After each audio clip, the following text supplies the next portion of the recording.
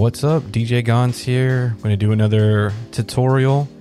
Today we are going to be talking about beat grids and how they can help in lining up your sample so that it lines up with your tempo. So I went ahead and grabbed it's called Mango Vocals from the Late Night R&B pack that Serato Studio has. Go and play it real quick. So you can hear how it sounds like.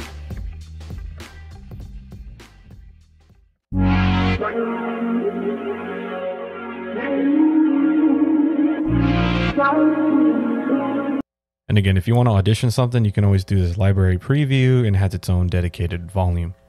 So I put that into the track. So to test it out, right now there's no grid like assigned to it. So I'm going to click on this metronome right here to turn it on and see if it matches here.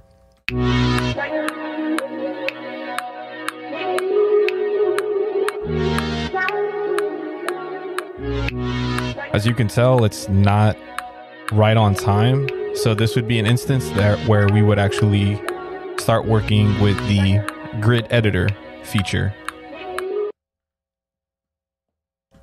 And also what I like to do is have something else besides the metronome helping me. So I used, for this example, the 2X straight hat from 41 Beats. Shout out to 41. And I did it halftime. Normally it'll be a little bit faster.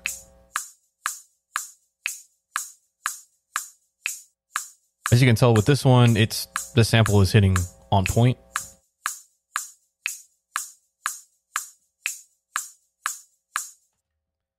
And then also I put a kick in there as well, just so I have something besides the metronome. Sometimes, for me personally, the metronome just kind of drives me crazy.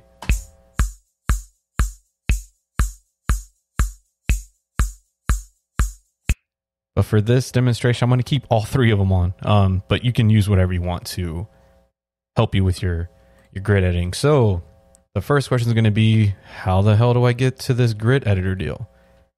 I'm going to go to cancel here. So normally you're going to have, your sample set up with all the chops and everything. Now, once you move your cursor over, you're going to see this over here show up. This is a freeze feature where it just stays in one area. You can zoom in and adjust that without the playhead, as far as this not moving, even though you see the playhead going across. Unfreezing means it follows the playhead right there. So what we're going to do is we're going to go to grid, click on grid. Now you get these grid lines showing up. But what I'm doing, I'm going to clear them all out. When we played it, it was definitely off.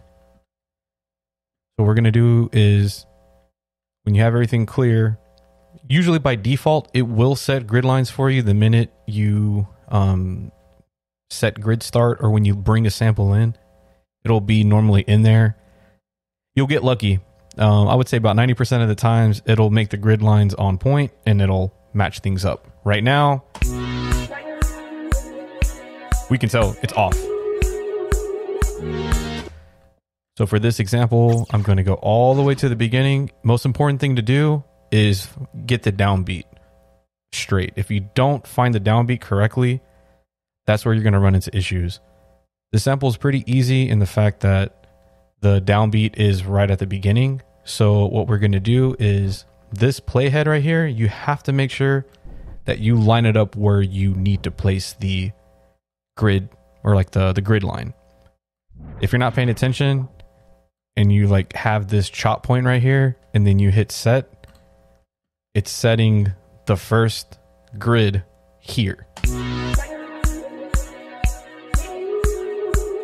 And you're going to be like, oh, what the heck? I thought I set it right. But you were looking at this instead of the actual number 1. And again, you can do Command Z to get rid of that. And the reason I say that is because I've done that before. So that's Just a little tip for you. So what we're going to do is we're going to hit grid start. And there is the start of our grid right there. After that, it'll set all these other grid lines after the fact. So now we just check to see if this is matching.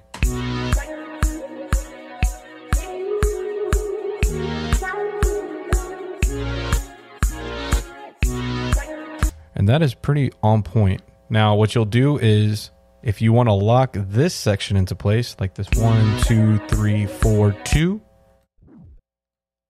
I move the playhead right to that point, and then I hit set. Don't hit set grid start because you're going to tell this to be 1. We're going to hit set here. So now we have this one and this one there.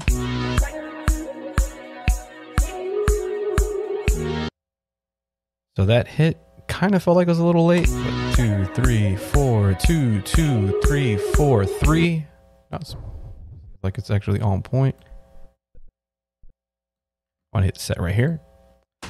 2, 3, 4, 2, 2, 3, 4, 3, 2, 3, 4, 4, 2, 3. So that one, it looks about right, but I want to kind of try it here. I think that first beat is here. So I'm going to move this to there.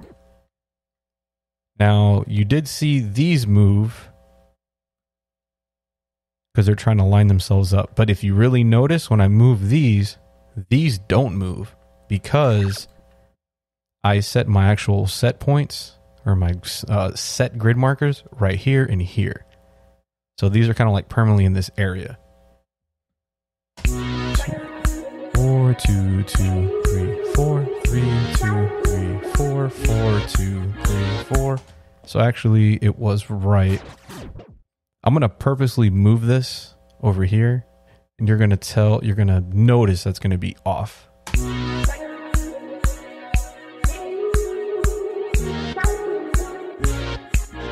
Because it's trying to stretch that audio for how I pulled that. Which you could come up with cool ideas with that, but again, just try to make sure your timing's on point with your track. So I'm going to move this actually where that chops is at. Let's try it again. 2, 2, 3, 4, 3, 2, 3, 4, 4, 2, 3, 4. So I think it's on point there. So what I'm going to do is move this playhead. Zoom in. I'm going to move it just a little bit slightly right there. Hit set. Now I have that. That's it right there.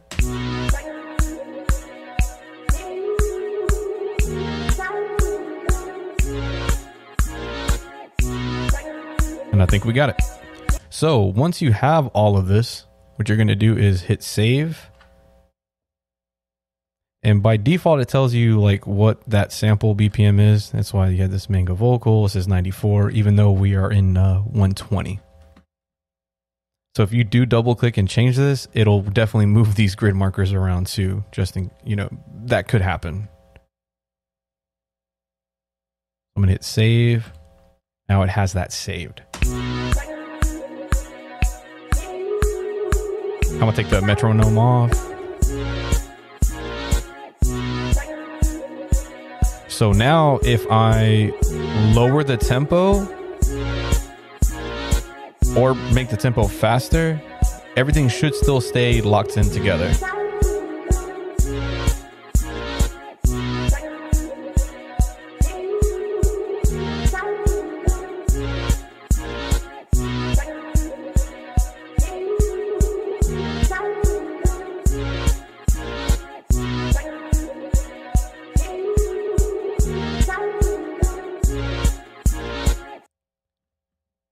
So if I'm being really, really picky, I might actually move this grid a little more this way.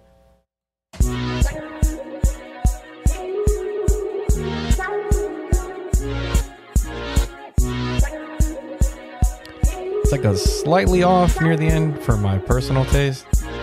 right there. So I might bring this over a little bit.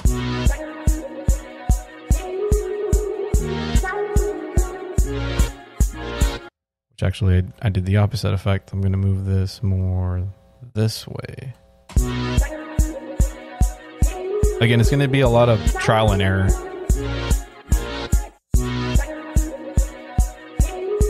Now that might be a little bit too much because it like abruptly stops near the end. So go back.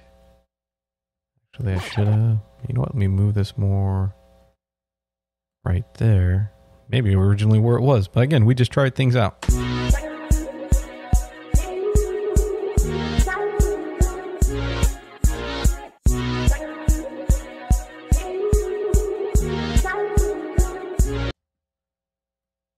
A little bit more.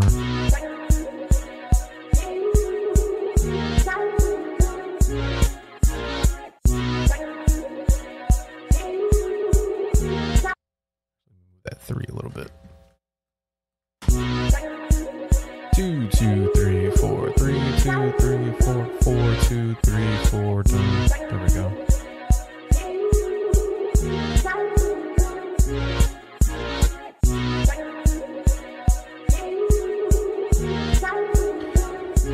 And also, if you feel like it's ending a little too abruptly, you could always add reverb to the end of it just to fill in that little gap right there, like that little space.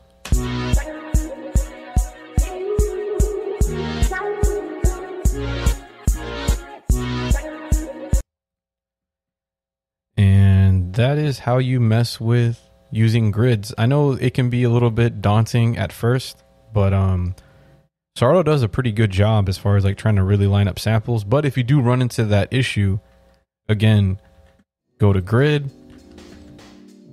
First, set your main grid points. Definitely for that, if you're not used to counting or trying to get the bars in place without the metronome, definitely turn the metronome on.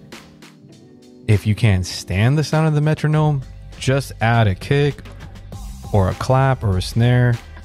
Like with this one, I just went to kick, did fill in, did 1/4.